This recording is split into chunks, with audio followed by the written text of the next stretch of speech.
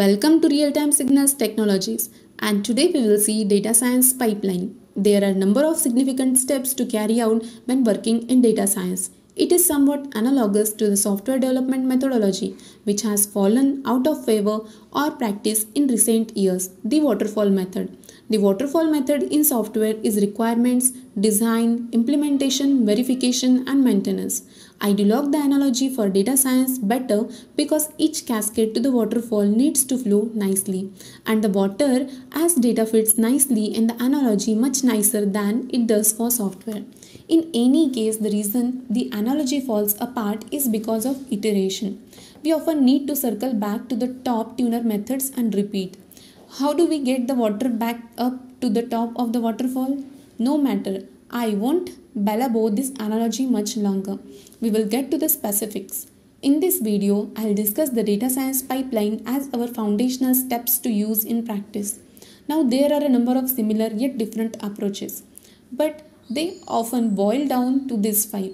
First, we need domain specific study. We need to know the domain of our problem. What are we working in? Are we working with the sales department or marketing department? Are we working in the medical field?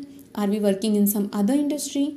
Are we doing image recognition for advertising? Are we doing web search, text analysis, content analysis? There is a lot of different areas of study that need or can use data science. We could be in automotive industry working on self-driving cars. It's a very popular topic right now. All these require data science and machine learning.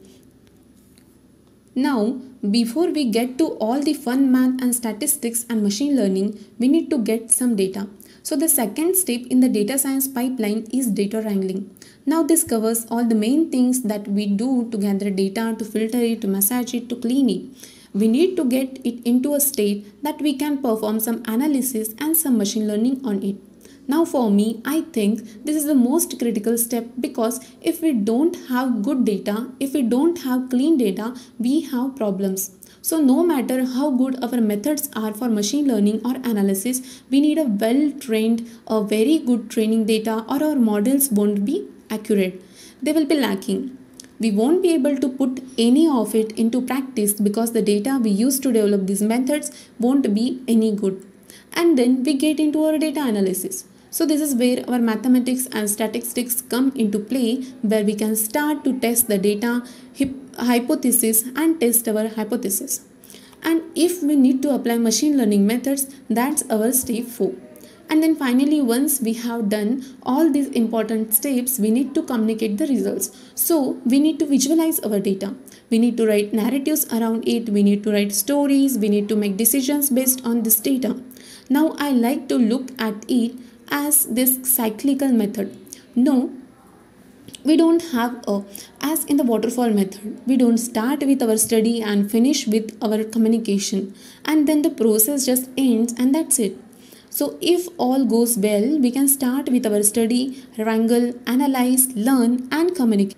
And then based on those results and what we communicate, we continue with our study and then continue the process in a cycle. But it can also be cyclical across 2 or 3 points. When we repeat a number of small steps, iterate back and proceed forward again.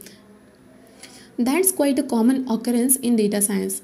So we have our study, we do some data wrangling, some analysis, and then realize that we are, maybe have gone down a wrong path, or we need some more information, or we go back to our study, wrangle some more data, analyze again, and continue in that fashion. It's the same for the other parts. We may analyze, learn, wrangle, analyze, learn, wrangle. We might be running our learning models on more and more test data until we get inefficiency, inaccuracy, limit our errors to a significant level so that we can put it into practice, or that we get to a point where we can communicate our results. So then finally we communicate our results and then we continue on with more studies. So we will think of this as a cyclical process. Now each individual element is almost a discipline on its own. That's what sets data science apart. It's very multidisciplinary.